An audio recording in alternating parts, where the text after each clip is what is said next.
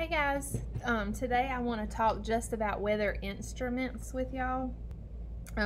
You have a paper that you were given when you did your packet pickup that has a good illustration of the instruments we're going to talk about. So first we have an anemometer. Anemometers can look different ways, but anemometer measures wind speed. How fast the wind is blowing, not direction, the speed of the wind. Okay, next we have one you're most familiar with, I'm sure. I'm not holding this very good. There we go. A thermometer.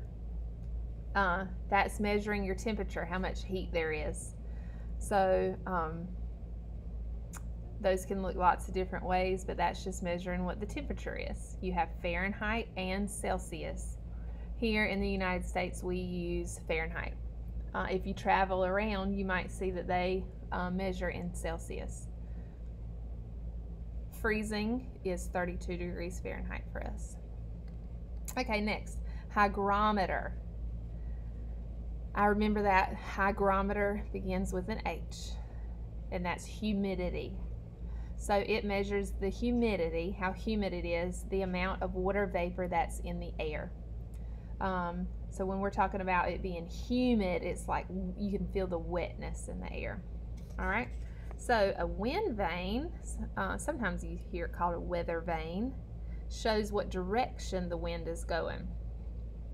So we have one just like that here in our courtyard, but it's not going to tell you how fast it is, but it's going to point in the direction of the wind, like a compass. Okay, next, barometer. Instrument I think is very cool. It measures pressure.